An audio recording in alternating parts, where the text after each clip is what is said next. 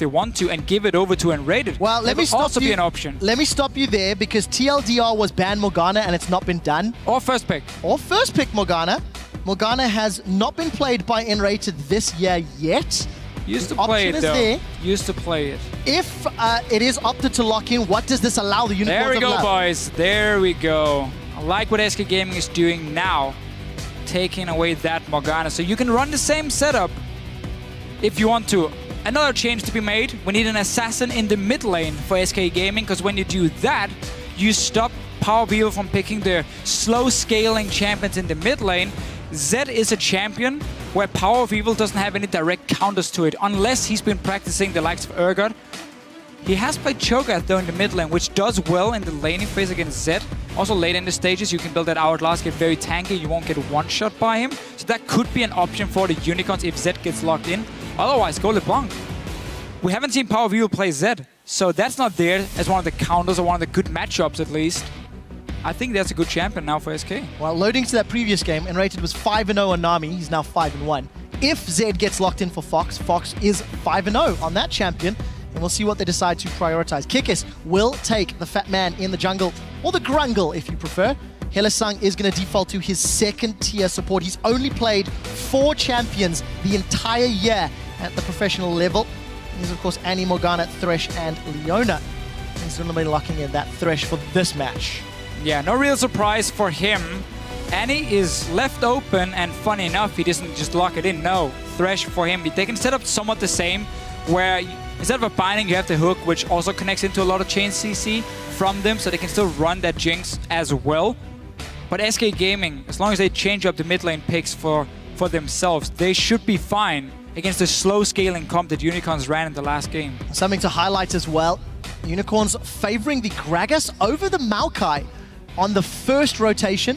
When Morgana was taken away from them last week, it was Thresh, Maokai, they're 1 and 2. If SK lock in this Caitlyn and Lee, it may give Unicorns the option to go that route. So Sven Skjæring going to a mega comfort pick. But here's the thing. Given playing the Kate you were talking about previously. If Unicorns pick the Maokai, they get the same problem that SK had in the last game, where Maokai has a tough time engaging against Morgana. So that's why they're most likely not going to pick it. Sion can always start a fight instead, and he does fine in the lane against the Maokai. It's just an even farm lane anyway. So in this situation here, we might just get Maokai last pick for SK and then an assassin in the mid lane, and we're good to go. Only problem then is that you're going to have a lot of physical damage for them. I'm lying to you because I'm thinking Zed as the only mid lane champ for some reason. LeBlanc Ahri could come in as well. And then you have the Maokai top lane, and that's a good setup for SK. If Unicorns lock in the Jinx, it is to lane swap, and it is... Oh, smart thing. By picking LeBlanc, you want to do Zed into LeBlanc.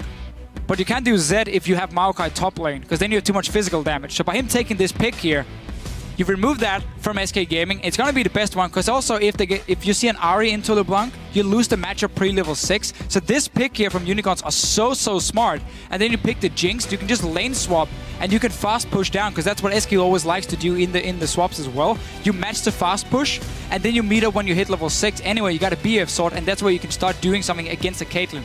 If this gets locked in, could also be Morgana top lane then for Freddy. There's a lot of things here, but I love the way the teams are trying to bait each other into a bad comp, but also how they have answers for it. So now you get Morgana top lane as the magic damage, and you can get that Zed in the mid lane. For the first time, we will see a Morgana... No, in the playoffs for Freddy, he's played it twice before. When I look at my stats, currently 2-0. 67% kill participation. So Freddy is going back to something he's played in the spring split. I don't remember it particularly well, so it is. We'll have to see how he can perform on that one. But he's got that mixed damage, magic and physical. He does. And Deficio, Shyvana was banned against Huni yesterday all day long, and Chachi's going to run it today. Yeah, the TP Smite top lane, you go for Skirmisher's Saber and the Cinder Hulk, and you scale really well into the late game. You have fantastic jungle clear as well in a potential lane swap. You can 2v2 jungle, or you can even jungle on your own because you have that smite. And then later on, in the one-on-ones, Morgana will never be able to kill you. But this lane matchup, if it does go standard lanes, which is what SK Gaming want in this situation, because you got a fantastic bottom lane setup, Caitlyn, Annie, which is a bit of a kill lane even. If you manage to land a stun from Annie, try and put down a trap from the Caitlyn, and you got long-range poke. Morgana in the lane for Freddy is just boring. but it works because you just push the wave over and over and over, and you chip away on that tower slowly, which secures SK Gaming, the outer turrets, and then they can start doing their 1-3-1. They always do when they have an assassin in the mid lane. I love the adaptation for them. I like the fact they move Morgana top as well to get that Zed LeBlanc matchup. You could see what Unicorns were trying to do. Be like, haha, we picked LeBlanc now. You can't do it because you want Maokai. Joke's on you. And SK turns it around. Well, we'll have to see how SK can handle themselves. I'm going to keep my eyes on Svenskeren in this particular matchup. Lee Sin into Gragas. Your team comps are about to pop up. Lee Sin should have the advantage early, but I just feel Gragas is going to offer so much more as the game progresses. Guys at home, hashtag SK win, hashtag UOL win. Unicorns won the Twitter vote the first time we checked in the previous game. They won the first game fairly convincingly as well. Let's see if your votes are still leaning in favor. We're loading up onto the Rift for game 2 of this best of 5. And it was Unicorns of Love that opted into the red sides. You did touch on a very key point here with the Gragas outscaling and Lee Sin. The rest of SK Gaming also going to get outscaled by the Unicorns of Love, so they have to be able to get an early lead and start doing their 1-3-1 split push. Well, let's take a look. Let's take a look how they handle themselves. And I also want to hear from Power of Evil what he thinks about Fox. I would even say he's equal to me. I think we are both pretty good, and his champion pool is, I would say, huger than Betsy. So I need to like prepare a bit more of my picks, obviously, to like against his strengths. Or at least from my view, it looks like if he falls behind, he's falling behind pretty hard, and if he gets rolling, he's a beast.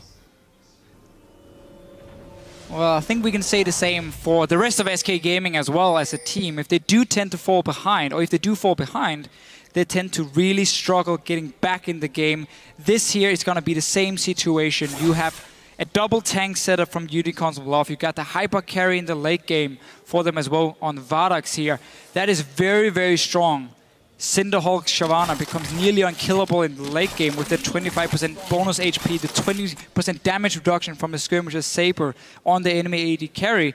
So SK Gaming here, not running a tank or anything, they have to snowball early with the Lee Sin, have to get down these outer turrets, and then just simply push Unicorns into a corner where they will never get enough time and enough farm to reach a late game point. Well, we'll see if SK can make that early lane decision happen. It seems like Unicorns have been able to read the lane swap. They will be meeting Forgiven. Yeah, but this is in favor of SK. This is SK countering Unicorns of Love and predicting they're swapping to the top side. They want to meet them. You can also see, because they're starting Grump, they know or they expect it to be a 2v2 matchup. But this is very good for SK Gaming, exactly what they wanted. You get to bully the Jinx in the early stages of the game. You get also the Morgana who can start pushing. Shyvana, when she's running Smite, needs a bit more time before she can do anything in the lane. You need to get the Skirmisher's Saber completed. You need to even get a second item to stack with the Cinderhulk before you become very, very strong. So this is a free lane for both Forgiven and Freddy. We'll see who can make use of that advantage more. Enrated and Forgiven playing very aggressive already. Enrated positioning very far forward. Remember, Enrated actually last picking that Annie this time around. And we'll have to see VODS and Hylissang paying a lot of respect to the level 2. And obviously, long-range auto attacks from both of their respective opponents. We'll have to keep track on how far down VODS will fall. And also see how the rest of the lanes are playing out. Power of Evil's got a small advantage in that middle lane. And it's going to be an expected farm fest from the respective top laners who are currently in the bottom lane. Yeah, going to be a farm fest where Freddy gets a few levels, gets a few ranks in his W, and he's going to start pushing away on that tower from the Unicorns of Love. Mid lane, it's a matchup that we see fairly often, and it tends to go the same way, where early on, before the first back, it's very even. But then you force the LeBlanc to build Arm Guard early, delay her normal spikes of going, let's say, Morel, Nomicon, Death Cap, and have that one-shot potential on a lot of champions. You force her into an Hourglass, and that delays her quite a lot. Makes her fairly, not weak, but weaker at least. And that's where Zed has that advantage, because